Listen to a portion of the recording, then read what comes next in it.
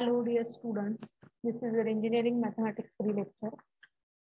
In last lecture we had started second unit and the concept of the topic in second unit, first topic Fourier transform. Now the next example, new example is here. Find the Fourier integral representation of f of x is equal to, the function is defined into intervals, is equal to 1 when mod x is less than or equal to 1, and it is equal to 0, then mod x is greater than 1. Hence, evaluate the integration of 0 to infinity sin lambda cos lambda x upon lambda into d lambda, and integration of 0 to infinity sin lambda upon lambda d lambda. Okay. Now, the solution for this example. Find the Fourier integral representation means you find the inverse Fourier transform for the given function. Now, to find the inverse Fourier transform, first you to find the inverse Fourier transform, first we have to find out the Fourier transform, because to find the inverse Fourier transform, we require Fourier transform. Now, to find the Fourier transform, you first check whether it is even function or odd function. Now, here in this function, f of x, if we replace that x by minus x, then the function is here, it is equal to 1 when your mod of minus x is less than or equal to 1. It is 0 when mod of minus x is greater than 1. So, if we replace x by minus x, the function here, the condition that variable is inside the modulus sign. So there is no change in the function. If we replace that x by minus x, we are getting the same function. And if this is the situation, then in that case, that function is even function. The best example of even function is cos function. In cos function, if we replace x by minus x, means cos of minus x is again cos function, cos x. So if we replace x by minus x and we are getting the same function, then that type of function is even function. So here the same case. If we replace x by minus x, we are getting the same function. So f of x is an even function of x here. Okay. So you find the Fourier cosine transform. If function is even, then in that case we find cosine transform. F suffix c is for cosine transform. And the formula to find the cosine transform is integration of 0 to infinity f of u cos lambda u du. Now what is the function f of u? Actually, our function here, it is in terms of x. The variable x is here to define the function. You just replace that x by u, then you will get f of u. It is equal to, it is defined in two intervals. And one is the point of discontinuity, and the limits for a cosine transform is here 0 to infinity. So one is the point of discontinuity. So integration will split in 0 to 1 and then 1 to infinity. Now in between 0 to 1, when x is less than or equal to 1, the function value is 1. So replace f of u by 1 into cos function as it is, cos lambda u du plus. Now from 1 to infinity means when x is greater than 1 and up to infinity, then the function is 0. So second integral 0.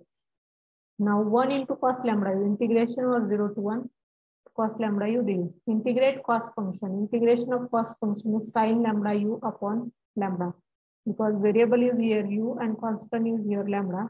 The integration of cos function is cos sin lambda u upon lambda, and the limit 0 to 1. Now upper limit is 1. So here variable is u. So replace that u by 1.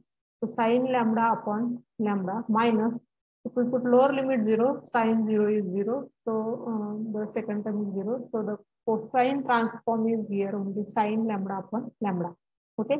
Now here we want the Fourier integral representation, means we want the inverse Fourier transform, but the function is even, so you find the inverse Fourier cosine transform, and the formula is here, f of x is equal to 2 upon pi into integration of 0 to infinity fc lambda into cos lambda x d lambda. This is the formula of inverse Fourier cosine transform. In first lecture of Fourier transform, we have discussed the results, the concept of Fourier transform. There were discuss about the formula of cosine transform also. Okay. So here fc lambda, f suffix c. Now what is fc lambda here? Its value is here in this example. The value of fc lambda is here Sin lambda upon lambda. So put FC lambda is equal to sin lambda upon lambda into cos lambda x d lambda as it is. Okay. And in the formula, the constant term is there 2 upon 5. Okay. Now you find the value of this integration means you transfer this term 2 upon pi in LHS. If we transfer it here in LHS, it will be pi by 2 into f of x.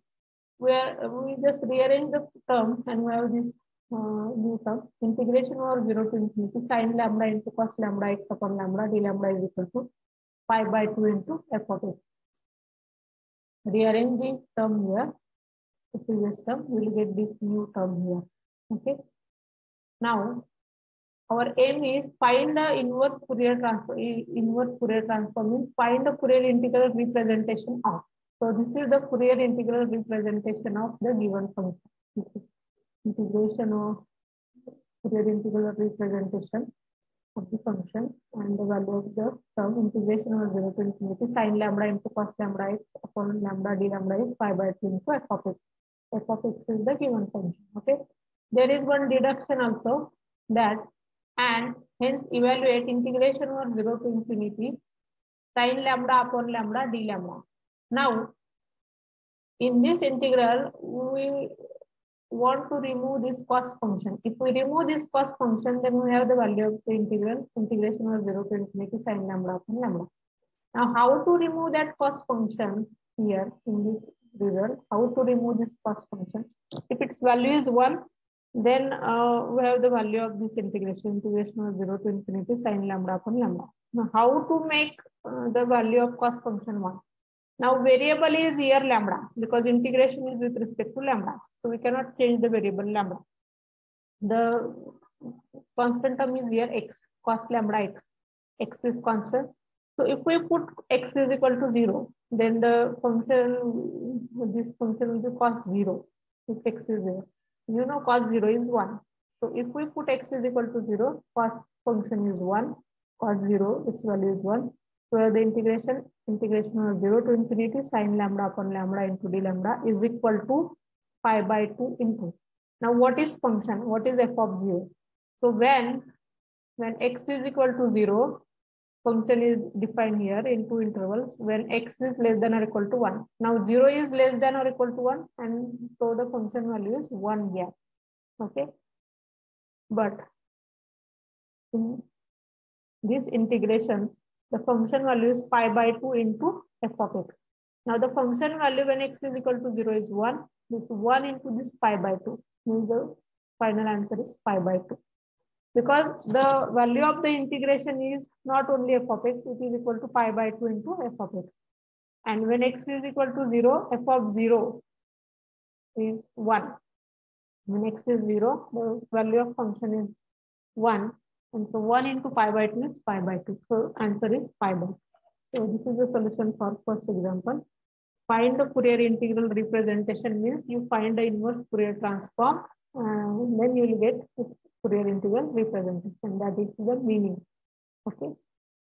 Now next example is using Fourier integral representation. Show that integration was 0 to infinity 1 minus cos lambda pi upon lambda into sin lambda x d lambda is equal to define into intervals pi by 2 when x is in between 0 to pi.